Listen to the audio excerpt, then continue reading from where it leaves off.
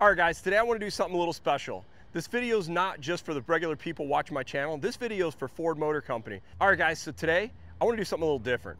This video is not just for you everyday watchers watching YouTube. Thank you for watching. This is for Ford Motor Company. I got a crazy idea. All right guys, today I want to do something a little different. You see me do lots of videos on the Ford Raptors, and today's going to be a Ford Raptor video, but I got a crazy idea. This is for you, Ford Motor Company. So let's do this. So this is an all new 2024 Ford F-150 Raptor. We just did a video on this. So when Ford came out with the Raptor in 2010, it was truly a game changer for the light duty truck industry. When I say light duty, I'm talking half ton truck segment, not mid-size. A truck that you could take off-road. What a home run. It was fun. It's been super successful. Here we are looking at, call it the fourth generation, third and a half generation, whatever. 14 years later, the Raptor is still out. It's went through lots of different changes. When it first came out, it was just in a super cab configuration, not a full crew cab like you can only get it today. When it also first came out, it had a 5.4 liter V8. Then a year after production started, they put the 6.2 liter in it, which was a great upgrade over the 5.4. Then the following year, they then brought out what a lot of people wanted. 4 full doors for a family. How awesome would that be? That was a great move. Then they kept making more and more refinements, frame upgrades, headlight upgrades, interior upgrades, shock upgrades, and then the second generation truck came out. And then that gave you a stronger frame, and they went EcoBoost.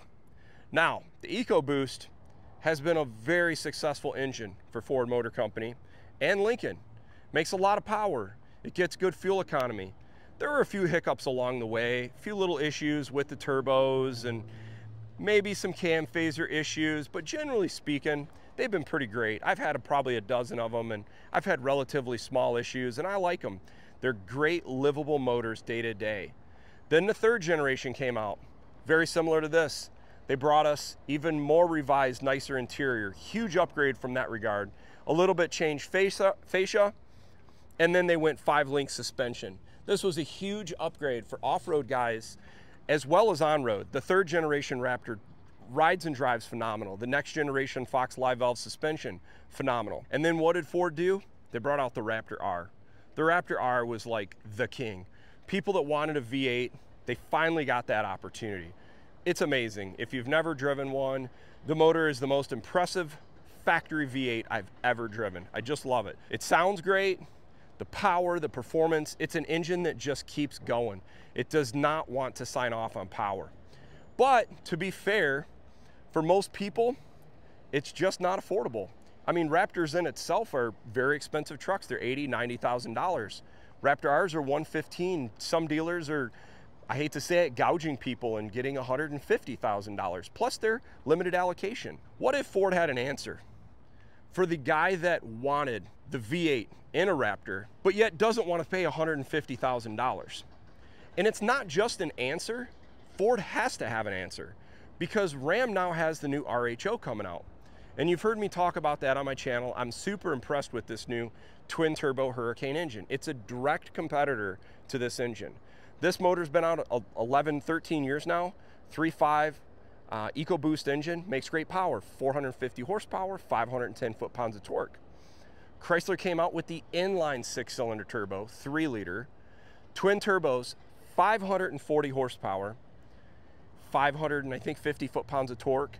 It's got more horsepower, quite a bit more horsepower, more torque, and it doesn't sound bad. That's been the biggest issue, was the sound complaint. Ford fixed that issue, in my opinion, in 2021. I think the new Gen 3 and above Ford Raptor, I think the exhaust actually sounds really great with the trombone design and unique exhaust design. They did a great job. But everybody still wants a V8. And now there's more competition in this segment. The TRX obviously was a competitor, but yet not. It was a supercharged V8, and it was a big pricing difference, and it's a sweet truck. I like the TRX, it's amazing. People still really want a Raptor. Well, now with the RHO coming out, this, in my opinion, as a Ford Raptor enthusiast, I've owned, I think, 6, 7 Raptors, as well as the Bronco Raptor I'm driving now. But Ford has the biggest competitor now they've had in this segment, this RHO. Here's what I mean. 2024 801A F-150, basically around $82,000 starting price. The RHO is now coming out. Its trucks are being built right now. They start at $72,000. It's $10,000 less. It's 100 horsepower more. You can get it with hands-free driving, massaging seats, and to be fair, an arguably nicer interior. Now, the rest of the truck, as far as the build quality, that's debatable. There's gonna be Ford fanboys, there's gonna be Ram fanboys. I'm not gonna say either of those, because I think Ford builds a pretty darn good truck, especially the frame, and especially the suspension in this thing. It's next level, it's proven itself, it's a great truck. But the new RHO is $10,000 less than this thing, and dealers are marking them down $10,000. So you can effectively get an RHO $20,000 less than the standard Raptor. Now, if you go 37 package Raptor and it's MSRP, that's almost $30,000 less. So what's the answer that makes a good win-win for Ford and for the customer? Initially, you might say it's the Ford F-150 trimmer. On the surface, yes, because it is less expensive and you can get a V8 in that. But it's actually not that truck, but it's part of this truck. In the Raptor, why not? I'm gonna call it Raptor R Lite. Call it a Scat Pack. I think it's a funny term to call it a Scat Pack Raptor, but think about what Chrysler and the Fiat brand did with the Challenger. They came out with a Scat Pack because they knew not everybody could afford a Hellcat, but they want the sound of the V8. Dude, they sold a crap ton of the Scat Packs. It still looked good. It still was fast. It wasn't as fast and capable as the Hellcat, but it gave people a lot of what they wanted for 20% less money. So you tell me the answer, what consumers want. To me, I think a Raptor 35 package or 37 package with a Coyote from the factory is the most ultimate Raptor. And here's why I say this. Is the Raptor R better? Of course, it's gonna have more power, it's a beast. But if you could go get a Coyote 5.0 F-150 Raptor for say 82 grand or so, why not?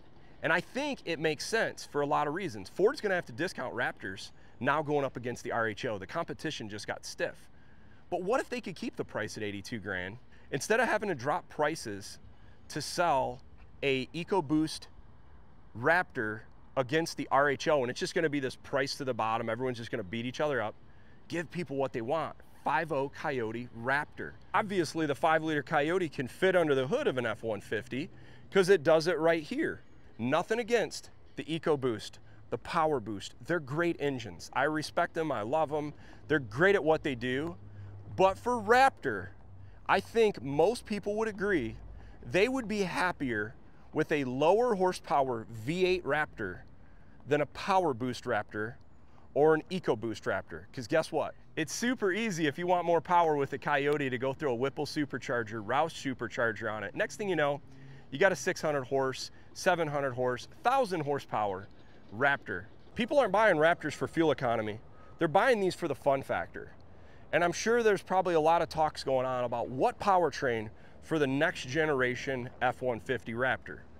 It's probably not going to be electric unless there's like some new battery technology that comes out that's absolutely amazing. But if they're going to make it with a ICE powertrain, man, it's so simple and cheap just to throw a basic Coyote, get rid of the 3.5 high output EcoBoost, and just do a Coyote. And you could still sell it for the same price as they're going today, instead of having to discount to try to compete with the RHO on a race to the bottom for pricing. Just my opinion, but I think the 5-liter, call it the OG Raptor, it's what everybody's wanted since the first-gen Raptor came out, because the first-gen Raptor was still sort of affordable. It was like really close to standard F-150 pricing. And now if we use that same economics of scale, we look at the trimmer versus this, man, they're really darn close in pricing. But with discounts and everything, it's probably a $10,000 discount to get the trimmer. But man, a 5-liter Coyote with 410 gears in a Raptor, that would be the truck I would want. Nothing against the Raptor R, but a 5.0 Coyote Raptor is a truck I wouldn't feel bad about putting miles on it. With the Raptor R, it's so special, it's so exclusive. Gosh, you feel bad to actually use this thing for what it's intended. So Ford, if you watch, how awesome would it be if you guys made an OG Legacy Raptor Coyote edition? That would be amazing. I think you'd be surprised at how well it would sell. People would give up 20 horsepower and 60 foot-pounds of torque versus a high output EcoBoost, just to hear the sound of that beautiful Coyote V8. Anyhow, if you think I'm crazy, leave a comment below. If you think the idea is great, leave a comment down below. But I think Ford should consider this option. Thanks for watching.